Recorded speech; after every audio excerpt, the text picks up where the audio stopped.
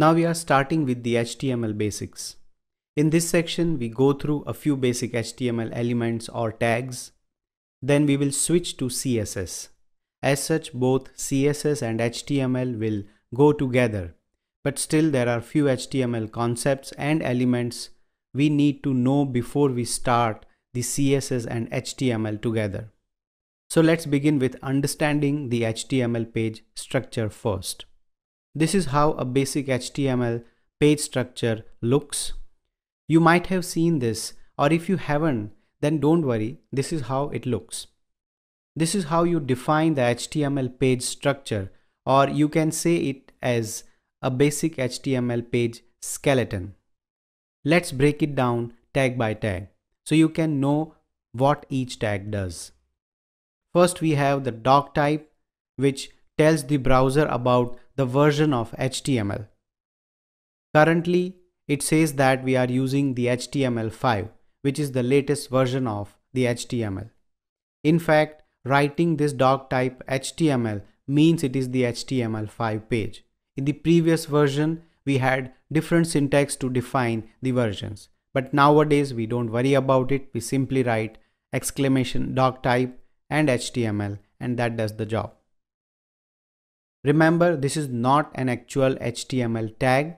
It's more like a comment which just tells the browser about the version we are using of HTML. It is essential to write this on the top of every HTML page you make. Next is the HTML tag itself. Now, by giving these tags, whatever you write or code between these tags means that it will be part of your HTML page. It's more like a container to all the other HTML tags. That means our entire page will fall under the HTML tag. Next is the head tag. The head tag generally contains the document related information, that is metadata. Metadata is nothing but the collection of the data which describes the data.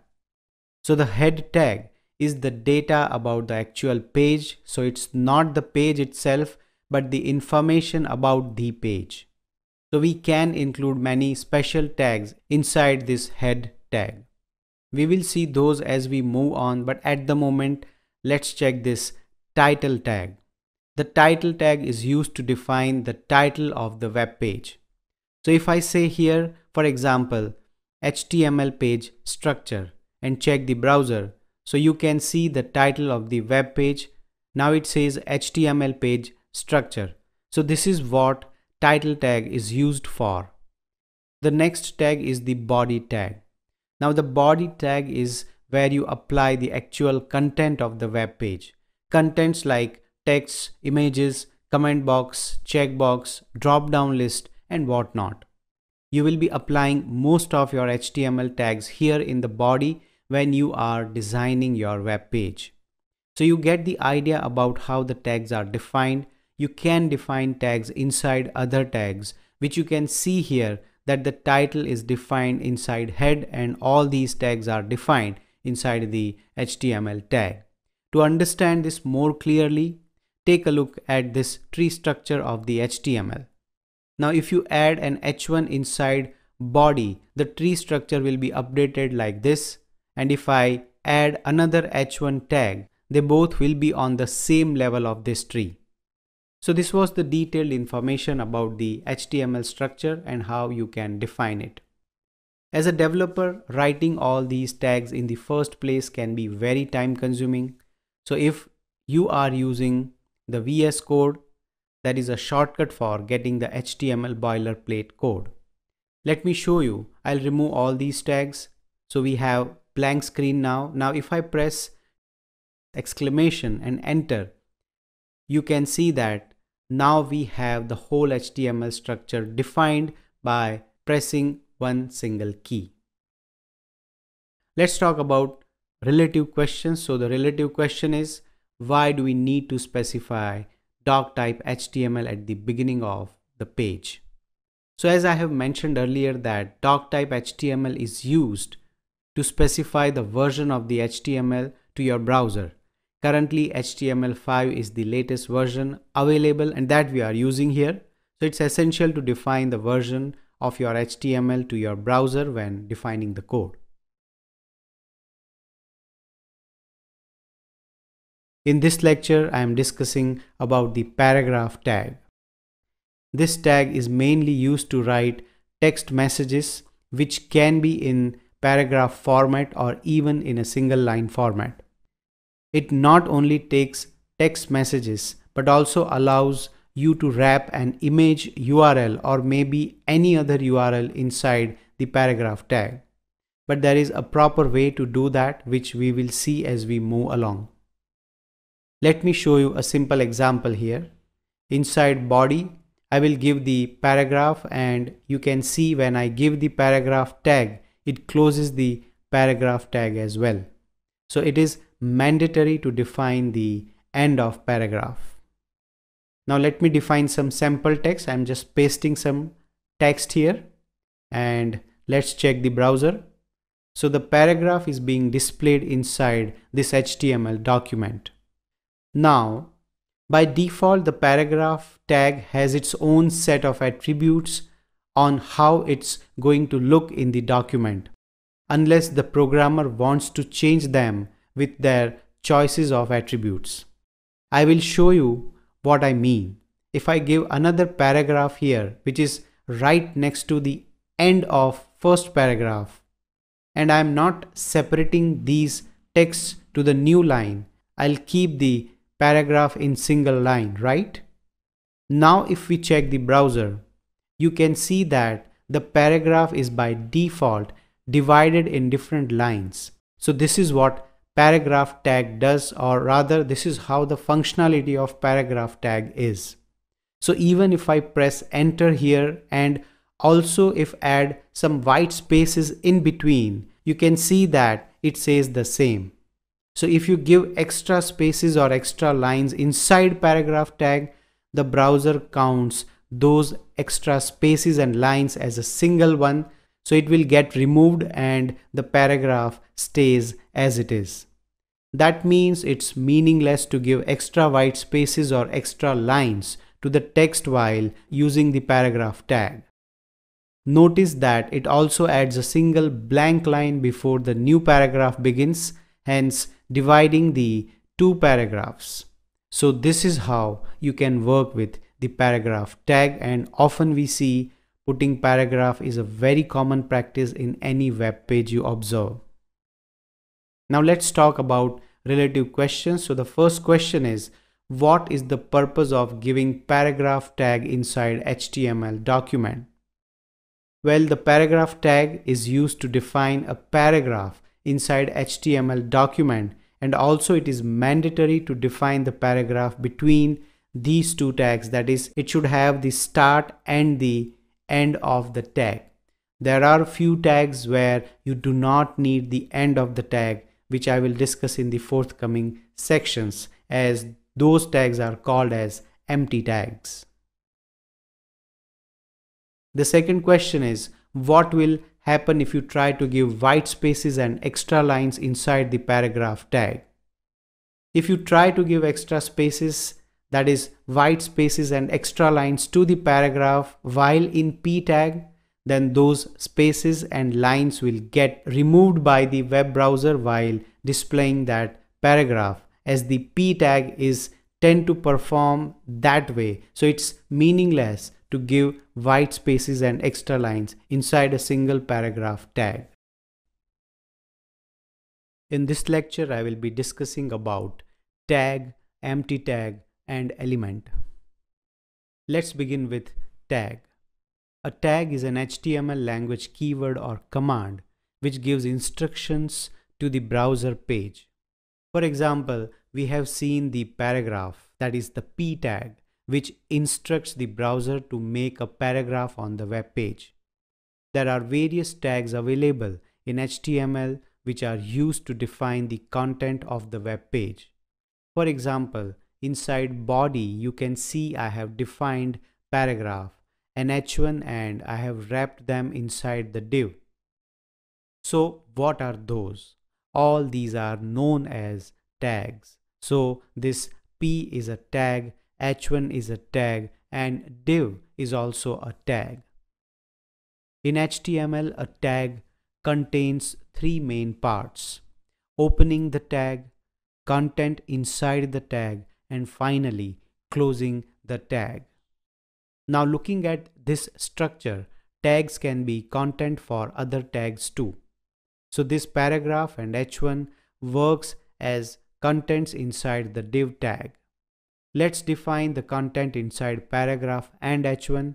I will say here lorem and press enter so you can see the dummy text gets written here. In HTML5, that is the latest version of HTML, and inside the VS Code which I am using right now, it provides a functionality to give dummy text just by writing the lorem keyword. Anyway, in the h1 I will write a message saying hello. As you can see, in the browser the paragraph and the message is displayed. Every HTML tag is also called as an element. Now there are also some tags which do not have content. So for example, let me put an HR tag here. HR stands for horizontal rule, which creates a horizontal line on the page. Let's check the output. So you can see the horizontal line created by the HR tag, which divides the paragraph and h1. The standard practice is that when we don't have a closing tag, we use tag with a slash inside the angle bracket itself, like this one. This is called as self-closing. So here as such there is no error, but still you should close this HR tag this way. Let us look at one more empty tag known as BR, that is the break tag or new line. So let's say I want to give new line after this sentence.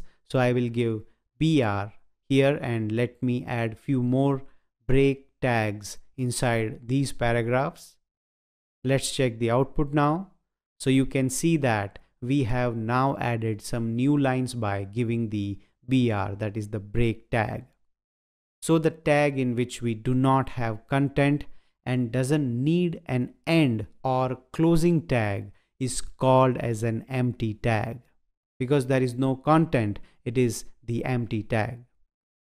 Other tags which do not need closing tags are meta, link, img, that is the image tag. So this is what a tag and element is in HTML. Now let's talk about relative questions. So the first question is, what is a tag in HTML? And is it necessary to close all the tags when used? Well, a tag is an HTML language keyword or command which gives instructions to the browser, and it is necessary to close the tag as long as that tag contains the content defined in it. But when it comes to empty tags, they do not have the closing tag. And that's the second question. What is an empty tag? A tag which does not have any content in between. So you can say that it is empty content, and that's why they are called as empty tags.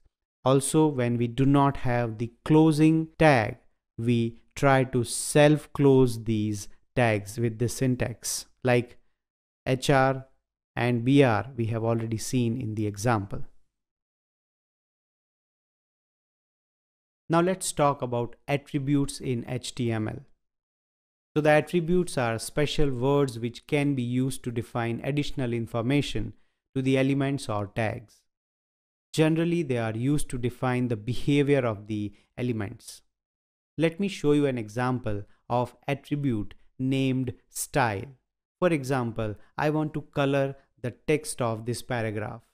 So here in the paragraph, I will put a space and will say style equals to, and I will open the double quotes so you can see the various styling options it shows.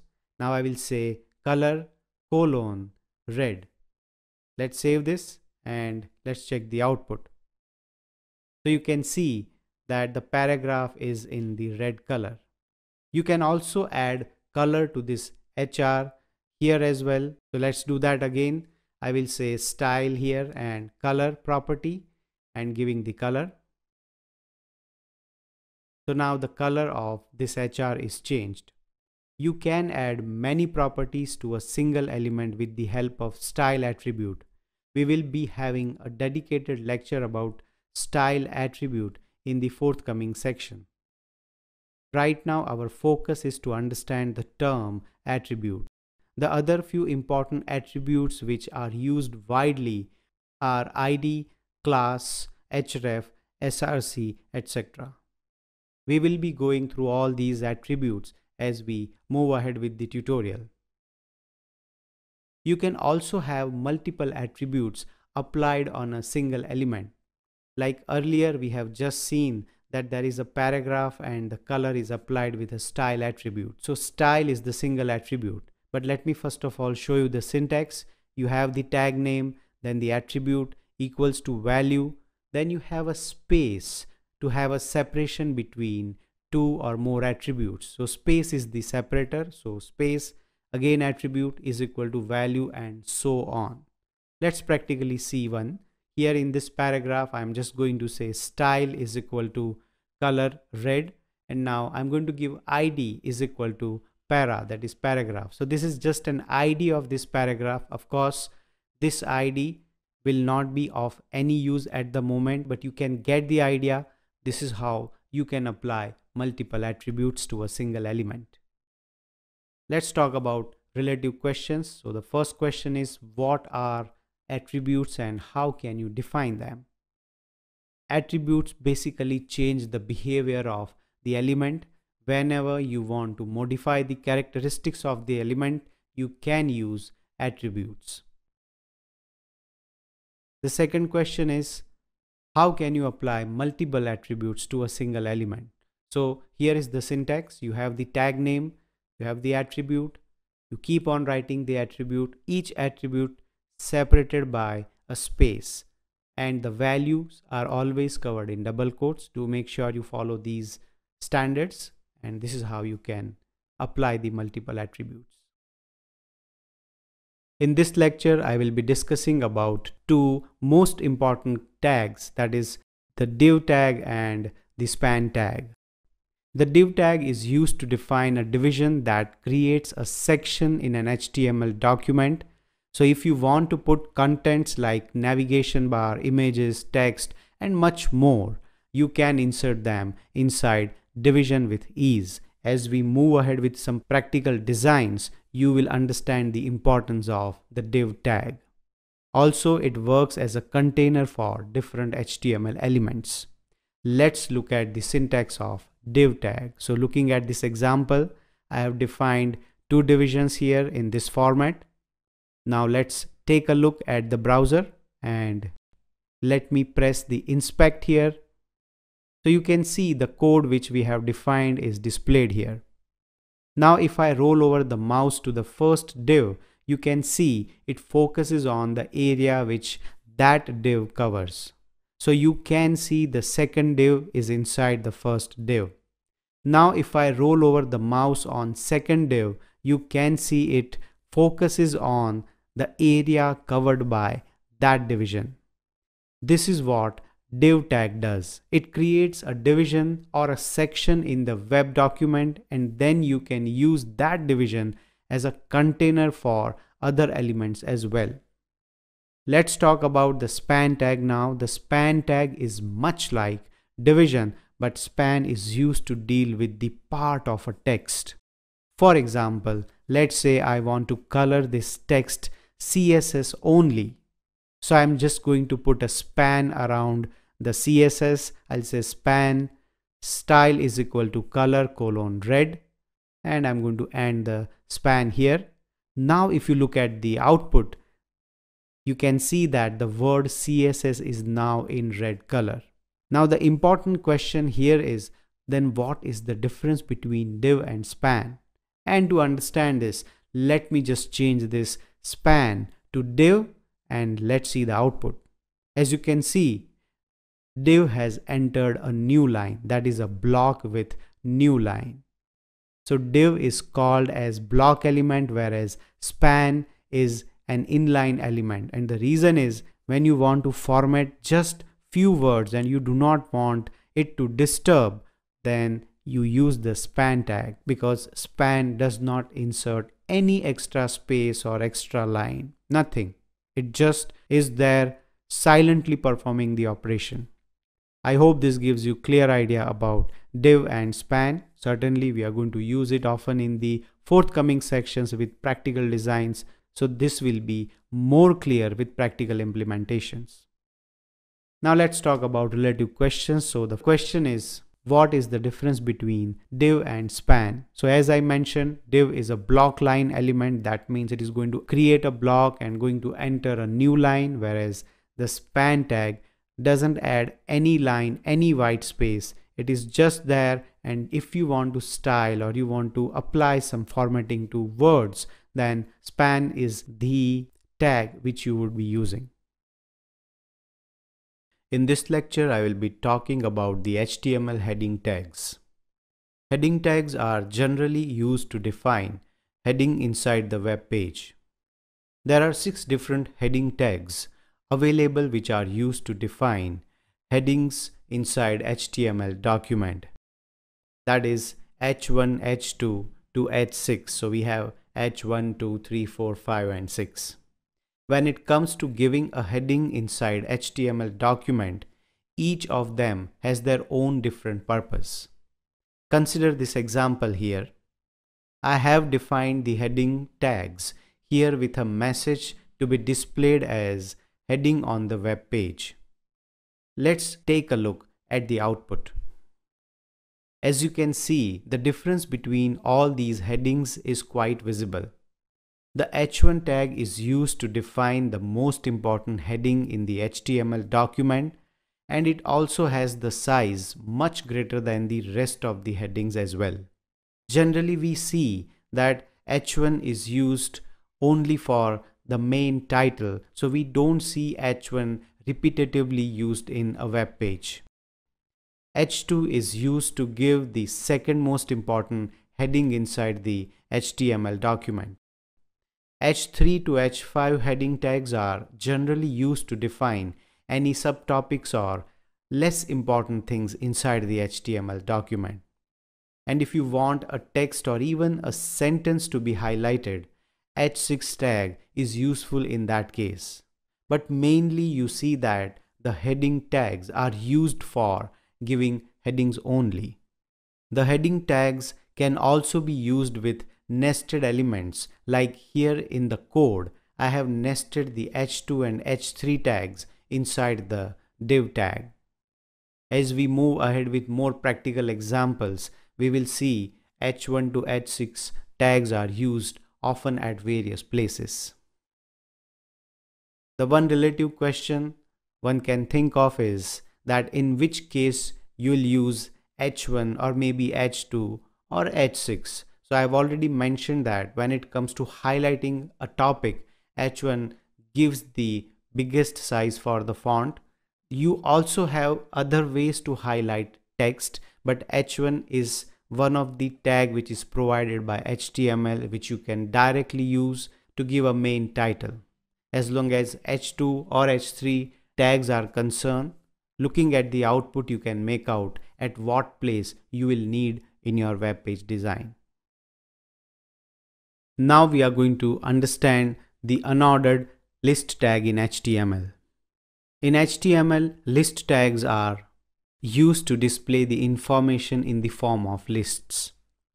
The unordered and ordered list tags are used when you want to display a list of information in HTML document. These are the two most used list tags in HTML. Let's start with UL tag.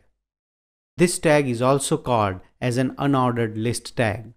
As the name says, this tag is used to display the items which are not in orderly format, that is, displaying just the random list of information with bullets. So for example, here in the code, let's say I want to define the unordered list. I will say the UL tag, and this will define the unordered list inside your HTML document. Now to define the items inside the tag, we use the li tag, which represents the list item inside the tag. You cannot write the items without giving the li tag inside the list. So let me define few list items. Li's should always be written inside their parent element, that is in this case the ul tag. So now let me say li here. The first is the paragraph tag. Let me copy and paste this multiple times, and let me change the text.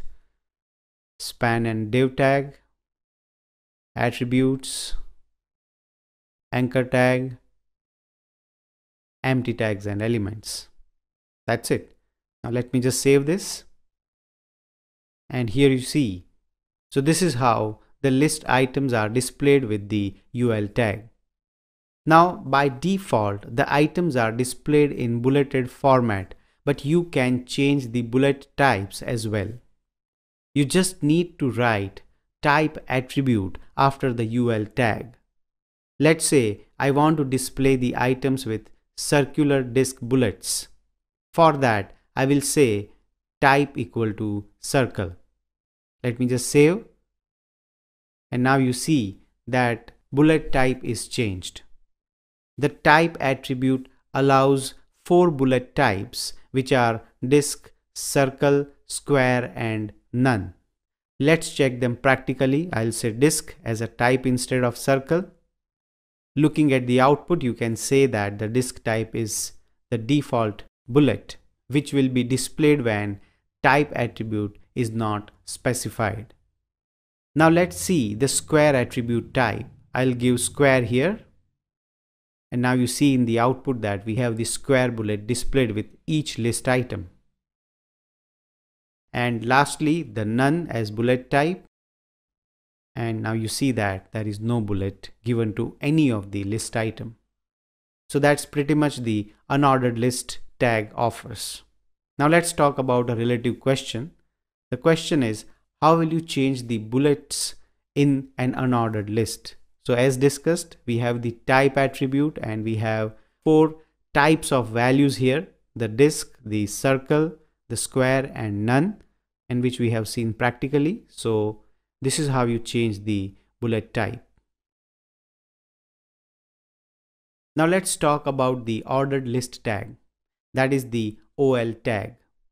The ol tag is used to display the list items in orderly format, that is in numbered format.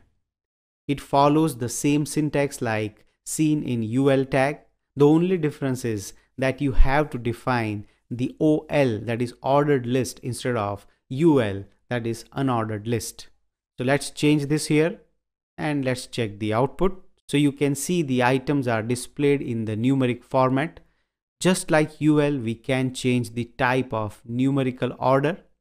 By default, the order will start with 1, but if I want to change the numeric format to, let's say, Roman numerals, I can do that by saying type is equal to uppercase I. Let's do this and save, and you can see the order is displayed in Roman numerals. The ol allows us 5 different ordered formats, which are 1, lowercase I, uppercase A and lowercase a. Let's check them practically. I will give lowercase I first, and let's go back to the output, and you see that it's a Roman numerals, but they are in the lowercase. If you want to display the list in alphabetical order, then you can say uppercase A. So let's do that here and we save it. Let's check the output. So you see that now the ordered is with A, B, C, D and so on.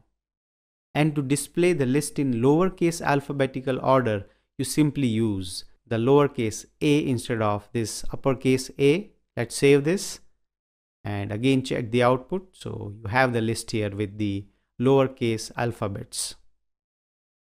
We can also display the items starting from a certain numeric or alphabetical value as well. You have seen that it is starting with 1 or A only, but that can also be changed. So if I change the type here, and let's say I want this order to be displayed from 6th place for this type, I will say start attribute and will give 6 here. Let's save. So you can see that the list started from the 6th position. Not only that, you can also display this numeric alphabetical values in reverse order. For that, I will simply give reversed attribute here. And let's check the output. And you can see the numeric values are now in reverse order. Remember, it won't change the content in reverse order, but it will just change the numeric or alphabetical values for the OL tag. You can also create a nested list using the list tag. Consider this example here, where we have the UL as the main container in which there is an li, and further it has the OL, that is order list, and there are multiple list items and order lists inside the main UL container. Let's check the output. So this is how you can work with the HTML list tags. Let's talk about relative questions. The first question is explain the difference between ordered and unordered list. So it is the OL and UL tag. OL gives numbers to every list item, whereas unordered list will show items with bullets only. The second question is how will you display the ordered list in reverse order? It is this reversed attribute, as we have seen in this example, which reverses the number or the alphabetical sequence. Let me also remind you that it doesn't change the content, it is just the number, it is just the numeric or alphabetical arrangement which is changed. The list item which you have given remains as it is. And the last question is it possible to set the starting number in an ordered list? Well, yes, certainly. Not necessary. By default, it starts with 1 or maybe A. But if you want to start it with, let's say, 5 or maybe 6, like we have seen in this example, you can certainly do that by using the start attribute. This lecture is about the anchor tag. So an anchor tag is used to define a hyperlink which links from one page to another. Let me show you what I mean. I will open Google and let's say I want to search learn maths. So all these items which you can see are actually hyperlinks. Let me inspect them so you can understand it much better. You can see when I roll over the mouse on the link, it displays A, which is an anchor tag. Here also it shows anchor tag when I roll over the mouse. Even the menu items here like all, images, news are all hyperlinks. So if you want to give hyperlink in your HTML document which connects other web pages, the anchor tag is used. This is the syntax of the anchor tag. We define the link by giving A, that is the anchor, then the href attribute to define the link path, address or URL, whatever you call it, of any web page, a file which you want to open on click of that link. Href stands for hypertext reference, which takes the address, path or URL of a web page or a file which is displayed as a link in the HTML document. Let's see an example. I will give anchor tag here, and in the href I will give a link of an HTML page which contains the message. So this is the file. Back to index.html. We'll give the file name here in the href. Let me give the link name as well. Alright, that's it. This is how you can define a link. Let's check the browser. You can see the link is being displayed. Now if I click it, you can see it redirects to the message page. Right now it redirects the display file on the same window, But what if you want to display the message or give a link which opens in the new window? For that, there is an attribute called target, which is used with the href attribute inside the anchor tag. The target attribute specifies where to open the linked document. So let me give target here and I will say underscore blank. This will open the link in the new window. Now if I click on the link, you can see it opens a new window to display the message. You can use the anchor tag in many ways, like here. I have nested the anchor tag within the paragraph tag. You can use anchor tag to link an image, an audio file, or even a video file as long as the path is valid. Anchor tag is the most important tag when it comes to implementing menus. All the menu items are defined inside list items and each list item wraps an anchor tag. As we proceed further with real world designs, you will see anchor tag as a key tag. Anyway, now let's talk about few relative questions. So the first question is, explain the practical purpose of anchor tag. As I mentioned, anchor tag is the tag which helps you to create menu items or menus on your web page, and it's going to be used extensively for user interface or user interaction through menu items. The second question is, how can you view the link in the new window? Well, as we already discussed, the target is the attribute. If you specify with the blank value, it's going to open the link in a new window. We have learned about the anchor tags, but there is an advanced concept which is worth knowing. So the majority of internal and external domain linking is achieved by using the HTML anchor tag. In anchor tag, there is an href attribute which is used to state the link's destination. Well, the very use of the links are that they take you somewhere inside the web browser. Normally, we see various types of links given to the href. But do you know why these links begin with hash or only has hash as a link reference? Basically, the hash in the href refers to the unique HTML element ID to which the window, that is the browser, should be scrolled. For example, if you define an element like this where I give the division with ID show and inside I define a paragraph, I'll define the anchor tag giving href as hash show, that is the ID of this division. So when I click on the link, it will target the ID which has been given inside the href. As you can see here, it refers to the ID of the element. So basically the hash in the href will target the element ID available in the current page. Now what if you give only the hash inside href?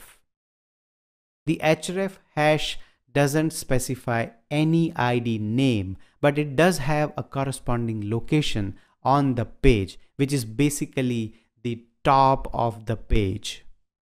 So I'll make few changes here. I'll bring the anchor tag below this division, and also let me apply CSS to bring the link at the bottom of the page. I'll just give margin to the div. Let's check the browser. I'll scroll down to the bottom and you can see the link here. Let me click this and you can see it brings the page to top again. So when there is no ID to the target, it goes nowhere. That means it is going to go on top. It will scroll to the top of the page. And that generates one more relative question, that is, how will you create a link which scrolls to the top of the current page? So now you already know how to do that. I'll create a link first, then I'll give a division, and inside division I give heading, for example, and in CSS I'll add margin to this division so that the link goes to the bottom of the page. That's one way to do it. There are various other ways you can perform for achieving the same task. Now in the browser, you can see the heading. I'll scroll down to the bottom of the page and will click the link, and you see that it comes back to the top. In this lecture, I am discussing about the image, that is the img tag. In HTML, image tag is used to display the image on a web page. Let's take a look at an example and the syntax. So if you are using IDEs like VS Code or Sublime, you can declare the image tag by simply writing the letters like, I'll say img and will press enter. You can see the image tag is declared with attributes src, which is the source, or you can say the path or URL of the image. It basically tells the browser where it can find the image on the server.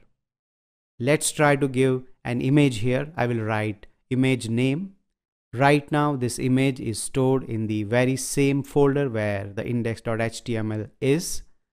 Do note that images are not inserted into the web pages. They are more like links to the web pages. Let's save this and check the browser. And you can see the image is getting displayed. The second attribute is the alt, that is alt. Now this is used to define alternate text for an image. So it basically describes the text in case the image is not rendered. I will show you how. Let me give an alternate name to this image here. I'll say meeting. Now suppose the image is not getting rendered in any case, then the text given with alt attribute is displayed. For example, let me make this file unavailable by renaming it. Now let me just refresh. So when the web page cannot find the image, this text is displayed. You can see the alternate text which we have given is displayed while the browser cannot find the image on the server. So this is what alternate attribute does. It is considered to be a very helpful from search engine optimization perspective. Now you do not store images in the same folder where your HTML files are. Certainly you will have different folders like assets or maybe images where you keep your images. Let me just give you an example here. Right now this image file is inside c:/HTML basics/img folder. So this is what I'm specifying here. And this way is also called as absolute path, which is not recommended, but I will explain what is absolute and what is the other way, that is the relative path. But at the moment, let me give this path and let's save this and let's refresh.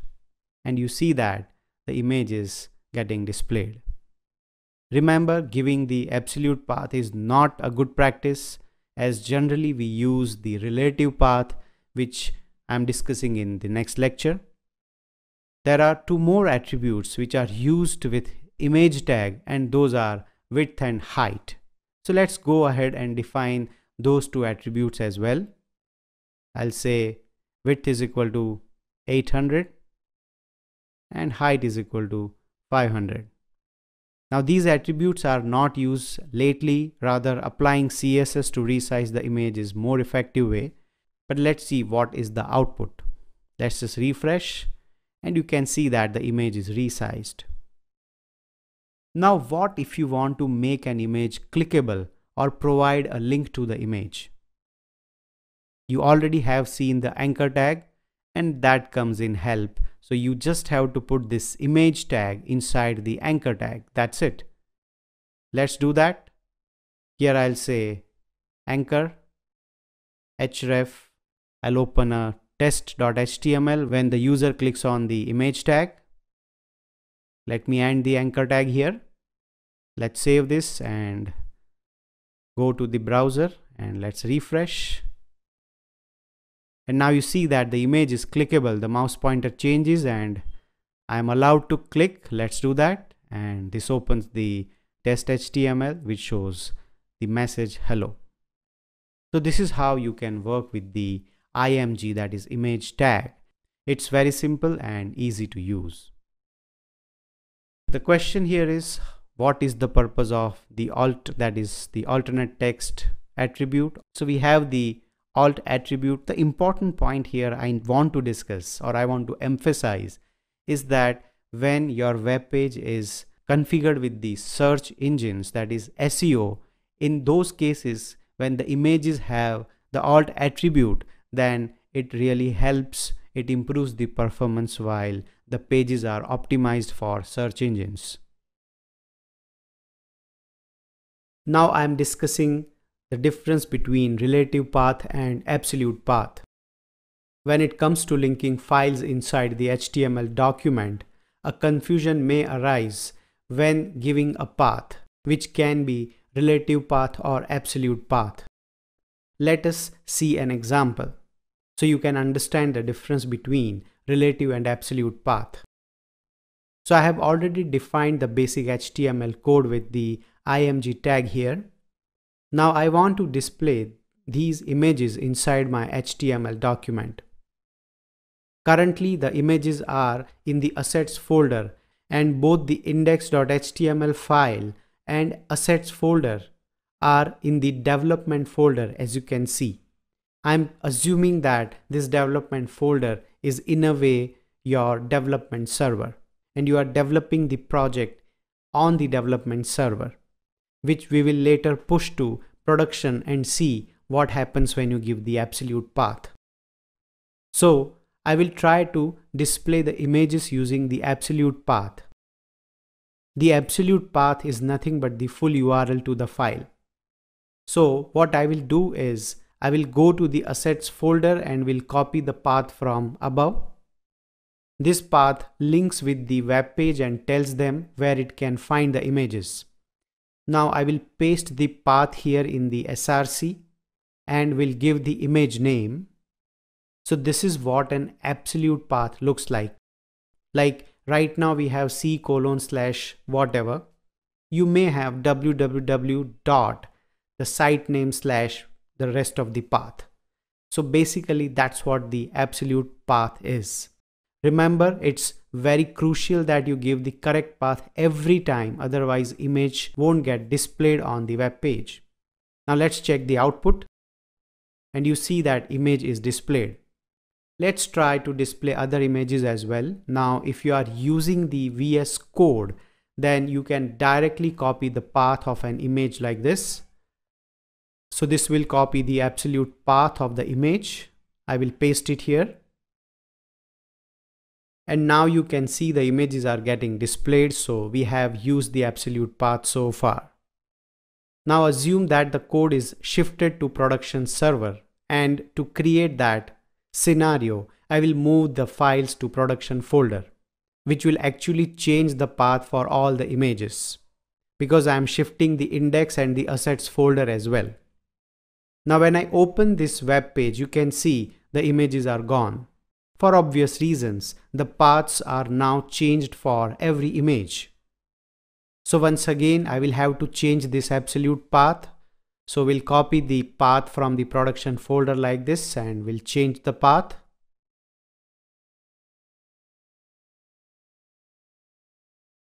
Alright, now when I refresh the page, you can see the images are getting displayed once again.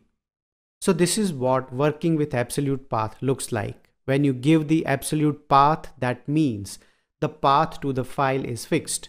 So if by any chance the images or files are shifted, there will be an issue accessing those files. So giving the absolute path is not an ideal way to display or access any file. On the other hand, giving the relative path can solve this kind of problems. Let's go back to the development folder and apply the relative path. I will start by giving a dot and a /, where the dot refers to the current folder. Now, if this is in the development, then dot refers to development. If it is in the production folder, then the dot refers to the production folder. So dot means the current folder. Double dot means the parent folder. These are the basics, and I expect that you know dot and double dot. So at the beginning of the path, I will put a dot here and a slash, and that shows me the assets folder. I will select the image and will do the same for the rest of the paths. So this is what relative path looks like. Let me just save this. Let's check the output, and you see that now for the development folder, this relative path is working fine. Now the real test is, what if I again shift this index and the assets folder to the production folder? Let's try that. And now let's check the output, and without any changes, this thing is working absolutely fine. So this is the advantage of using the relative path, and relative paths are URL independent as it refers to the current folder regardless of where the files are. There is a relative question here that explains the difference between relative and absolute path, and that's what we have seen, that you give the dot, that is the current folder, and the rest of the path remains same. So regardless of where you put your files, it's going to refer the current folder. Browser will not have any issue accessing those files when the path is changed. Let's discuss about the HTML input tag now. The input tag is used to create input fields inside an HTML document, which allows users to input the data. Mainly, the input tag is used to create a form with various fields of input like text box, checkbox, radio button, email, numeric, etc. Let's understand it with an example. So let's first try to create a field for entering text values. So for that, I will give here an input tag, and you can see when I press enter, it gets defined with the attribute type. This type equal to text means you are allowed to type alphanumeric values or any other characters for that matter. Let me just add some text like first name, so user understands that this is where one has to enter the first name. Normally we use a label tag, which we will see when we develop more advanced forms. Also, the input tag is a self-closing tag, so you don't need to write the end input like this, but you need to end the tag with a slash inside the input itself like this. That is self-closing. Now let's check the output. You can see we have created a field for entering the name. Now for all the input whose type is text, it's a good practice to assign them with an additional attribute called placeholder. I will show you how it can be useful. I'll simply add the attribute placeholder and will display a message saying enter your first name. Now when I open the browser, you can see that inside the text box there is a gray colored message getting displayed, which is a message for the end user. One can easily understand what will be the value one can enter. This is what a placeholder is. The moment I click on the text box and try to enter any character, you can see the message gets disappeared. So it's a good practice to give a placeholder message for users' clarity. Let me show you few more fields we can try using input. I will add another text field saying last name. I will give 2 break tags here, and let's say I want to give an age field. Now for the input type, I won't be using the text. Instead, I will give the number as input type. I will explain what this does when we switch to the output. I will also give the placeholder here. Let me also add break tags here as well. Saving this, and let's check the browser. Now when I roll over the mouse to the age field, you can see it's giving me the option also called as spinners to change the age. So type equal to number will force the user to enter numeric values only. The type number has the built-in validation to reject non-numeric values. You can also set limit to the number type by just giving the min and max attribute. Like here, let me set the minimum value to 15. Now when I try to select the age will start from 15 itself, as you can see. So this is what type equal to number is used for. Let's add a field for email now. I will say email and then I'll say input type equal to email and a placeholder also. So this will allow us to create a field specifically for email. Let's check the output. There we have the email field. Now if I try to give an incomplete email address, it will show me an alert message when I roll over the mouse on the field. If I write email like this, it will still show me an alert message saying the part after the @ sign is missing. So when we give input type email, the input value is validated or checked automatically for the proper email format. So this is how you can use input tag. We will see how you can add checkboxes and radio buttons in the next lecture. Now let's talk about relative questions. So the question is, how can you create an input where only the valid email is allowed? Well, you have various ways to validate the email. While you are doing JavaScript programming, you have the regular expression to implement that. But in a very simple manner, using HTML, if you want to implement the validation, certainly with input, you give type equal to email and that will do the job. The second question is, what is the purpose of placeholder attribute?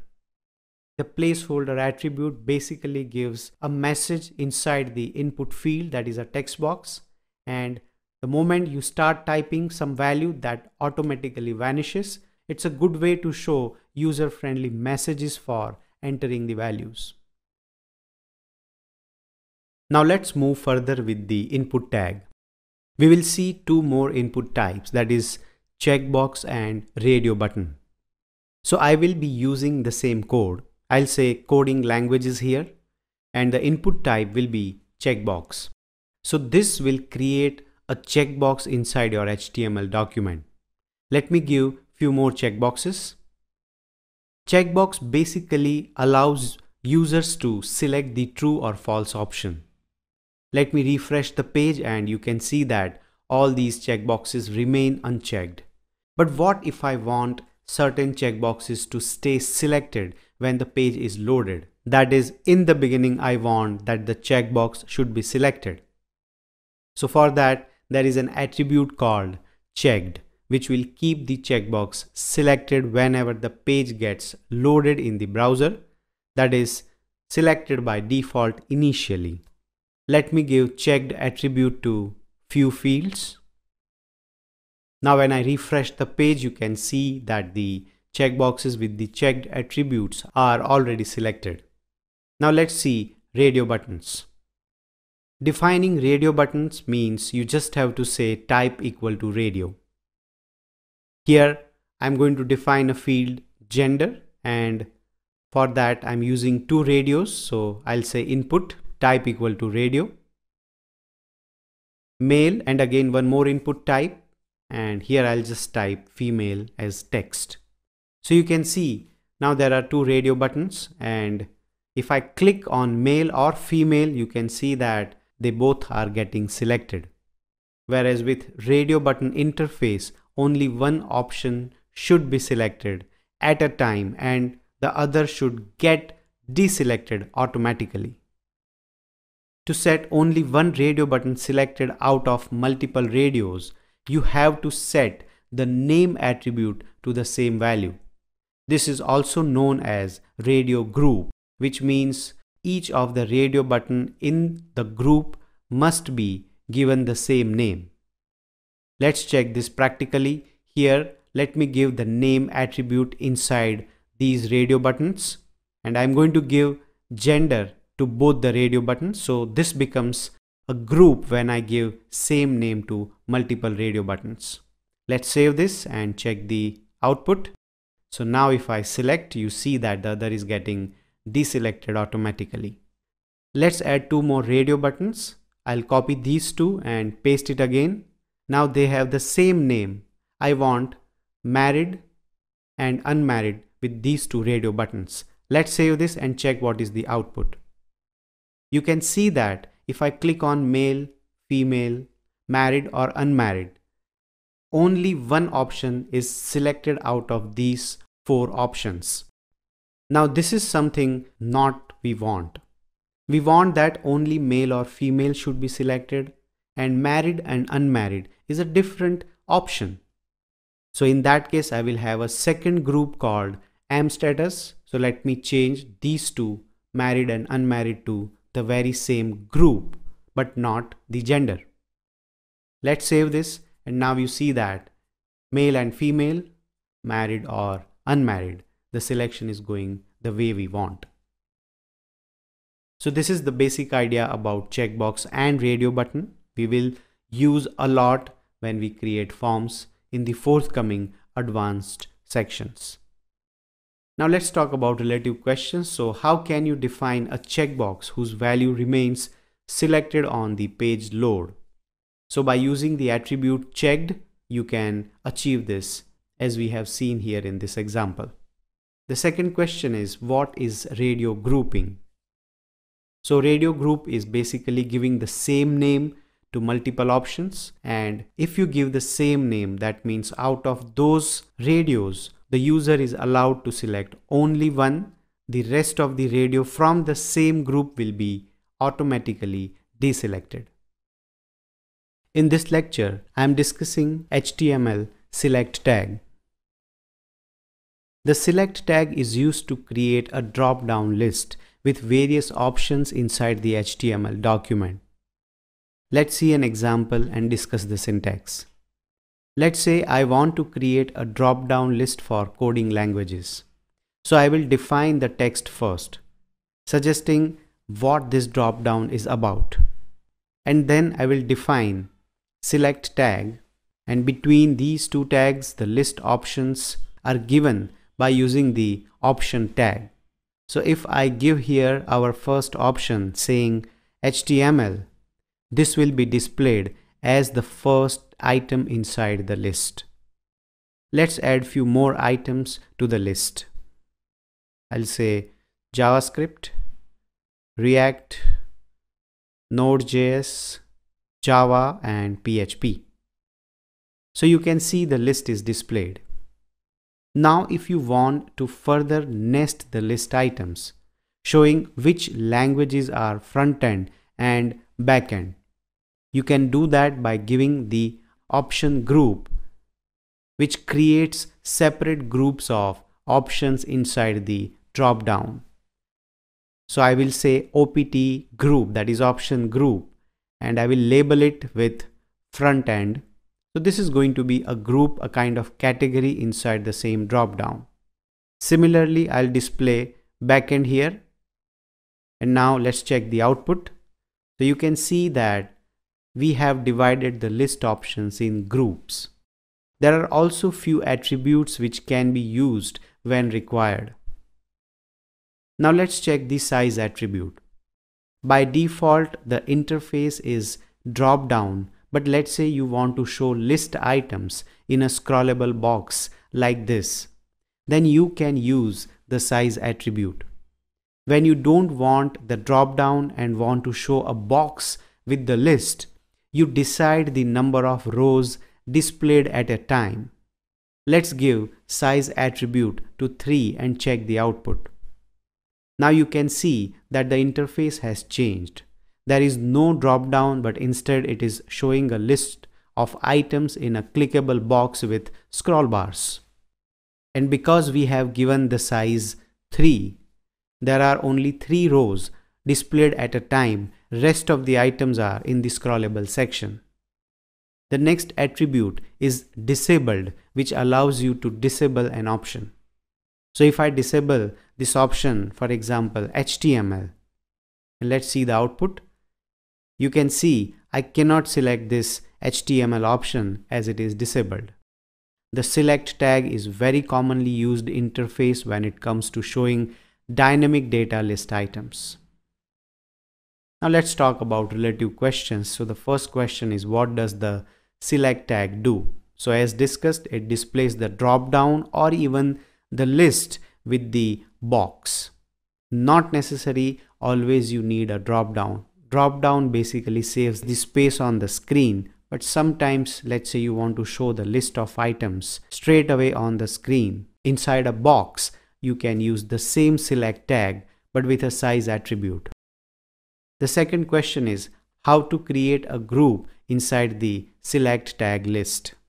So for creating a group, we use the opt group, that is option group tag, like we have done here in this example, and that creates group for the items. Now there is a practical question that write a program to display a list of items with the following interface and make HTML and Java options disabled. Alright, so looking at the interface, you can tell it's not a drop down, but it's a scrollable box. So we will have to use the size attribute, and let's say we want to show 5 items, so we'll say size is equal to 5, and to disable the HTML and Java options, I'll say disable attribute here with this option and here as well with Java. And now let's check the output, so you get the desired result. In this video, I'm going to discuss the most practical way of difference between HTML and XHTML. To understand the concept, I have prepared one HTML which is not XHTML, and we are going to convert this HTML into XHTML so you get the idea about how the HTML and XHTML differs. Though the code which I have written right now is also not HTML, it is a very bad way of writing the HTML. But I just want to prove that XHTML is a strict and a better way of writing HTML. Right now the page which you see starts with straight away the HTML. It has the body, it does have a paragraph, but as you see that the H1 doesn't have any end of it. The next thing is the H2 which I have placed here is not in small case, it is in uppercase. The H is in uppercase. Also with H3 I have written the style, but you see that the style is also in uppercase, and the color which I do not put in any kind of quotes, be it double quotes or single quotes. So this is not the right way, or you can say that you do not see this kind of HTML generally.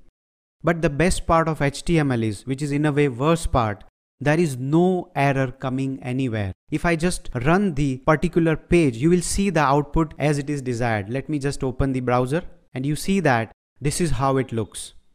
So now you see that we have this paragraph, the header, which doesn't have any end, but because somehow it found the structure and it continued with header 2. The BR tag is also there, which adds a line, and then we have the H3. So what my point here is that HTML does not give any error, but at the same time, as a developer, people or the developers community follow some rules to write the HTML to make it standard. And that strict way, that standard way is called as XHTML. So let's say if I want to convert this page into XHTML, the very first thing I'll take care of is that I'll write the doc type. Now the next thing is, you always should have an end of every tag. So this H1 should always have an end tag. That's a right structure. In fact, even in HTML, let's say there is some structure which is getting disturbed. Even in HTML, the output may not be as desired, but it will not give error. Even in XHTML, it's not that once you follow the XHTML rules, it is going to give you any error. It doesn't give any error. It is a kind of standard which programmers follow to write the code, right? Because it's always good to follow some standards. Many programmers are working on the same code, or even you yourself, when you open your program after a few days, you may not get the idea what is written and what is written where. So you generally follow standards and rules so that the code is easy to debug or the code is easy to maintain. And that's what XHTML does. You have to follow those rules. Then it is called as XHTML. Though there are sites which give you that it is XHTML standard followed or not kind of validation. Now I have the end tag of this H1. So now I can say that I'm following XHTML at least for this one. For this line, when I say that I want to follow XHTML, I will convert the capital letter into small. That is, uppercase tags are not something which you put when you write or when you follow the XHTML standard.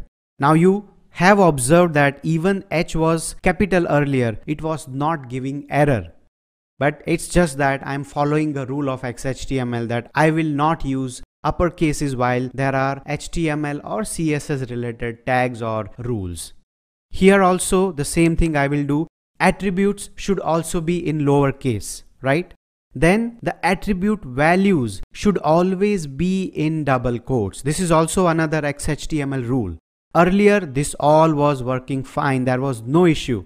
So don't judge that XHTML is something which will make sure that there will be an error if rules are not followed. There is no error. You saw in the beginning that without these things also it was working fine. It's just that as a developer, you take it seriously that you follow standard while writing the code. The same way, what another thing can be done is, see, this h3 tag has some content in between. So when there is a content in between, I'm going to have an end of the tag. But what about this br, the break tag? It doesn't have any content in between. That means it is an empty tag. Even if you have an empty tag, that should also have an end. How do you end that? I will just self-close it or self-end it. This is how I'm going to end even the empty tag. Let's say in case if you have an input tag, for example, I write input, type is equal to, let's say, text. See this? Attribute is in lowercase and attribute value is in double quotes. Now, this does not have any content in between. So it's a kind of empty tag. I'm going to end it like this. So this is another XHTML rule which I am following here. So like BR, you also have another HR, which is an empty tag. So that should also have an end like this. As I mentioned, if you don't write like this, let's say I don't write this ending slash, is it going to give me error or will it not work? No, the HR will certainly display the horizontal rule. That is the line. But the thing is, because you are following the standard, you will follow all XHTML rules. And that is the difference between XHTML and HTML. Let me list out the differences once again with the code sample so you get the idea. So here it is.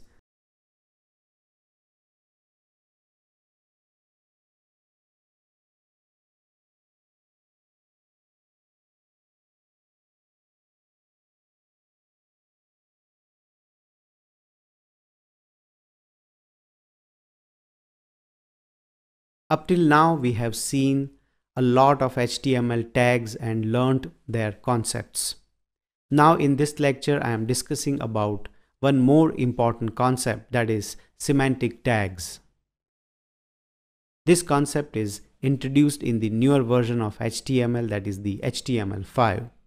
So before we start understanding what semantic tags are, let me show an example. Suppose we have an address to display like this. Now this address is placed inside a division. Certainly it is going to display the address, there is no issue at all. Now if I want to use the semantic tag concept, what I will do, instead of this division, I will put the address tag. Let's check the output. So you see the address is displayed and also the font style is changed to italic. But that is not our purpose. That is not something which we want to observe. The point which I want to make is that looking at this code, a developer or a person who is not familiar with HTML can easily make out that this content which we have should be an address, which by reading the div tag one cannot make out. Well, it's not about whether it is readable to the developer or not, but the important point is your site should have the accessibility, which means that people with, let's say, visual challenges should also be able to refer to your site. Now, how does this happen? It actually happens by using the screen reader softwares. These softwares help people listen to the content of the site. So when the screen reader software tries to speak the content of the site for visually challenged people, for example, if it reads this code, then it will be div, then the address and the div ends. But with this code, you see that the address is inside the address tag. So the screen reader will start reading the tag and it will say address, it will start reading the address and then the address ends. That makes the difference. So if you see this code, the address tag, which has a meaningful tag name, is called as semantic tag. It makes a meaning to the person who is referring to the content. So in short, semantic tags are nothing but meaningful tag names. If you put a div or address, it doesn't make any difference to the developer or even to the browser, but it does make a difference to the person who is referring the content, or in other words, it is more organized and readable code as well. So this is the idea behind using the semantic tags. Now let's check two more semantic tags. Normally a section can be written using a div tag, but in a web page we can use header tag for header section and footer tag for footer section of the page. Remember, by giving header or footer tag, it does not put the content on top or the bottom of the page. It's just that you categorize the sections with meaningful tag names. That is, using the HTML5 semantic tags to design a page. So for example, I give the header tag here, and inside I want to give, let's say, an H1, and will give the heading here. So this becomes the header of the web page. Now about the footer, it is used to give footers to the web page. Yes, a web page may contain multiple footers as well. So the footer looks something like this. All these are included in footers. You can give logo, navbar, links, text, whatever you want inside this footer tag as well. So you can define footer by giving the footer tag. Again, remember, it is the CSS code which will arrange the footer at the bottom of the page, not the footer tag only. So let's give some content inside. Now, how about we create a section? So rather than giving div, I will use section tag here. Let's add some content also. The section tag is also an HTML semantic tag which is used to define a section inside the web page. And now let's check the output. You can see we have defined all of this by using semantic tags only. So you can say this is pure HTML5 page. Of course, there are many things missing, but whatever we have used is following the semantic tag rules. So the main purpose of using the semantic tag or meaningful tag names is to provide better accessibility. Here are few semantic tags which we will see as and when required. Now let's talk about a relative question. So the question is, what is semantic tag and why to use semantic elements in building a web page? We have already seen that they are the meaningful tag names, and just to increase the accessibility of the web page, we use semantic tags.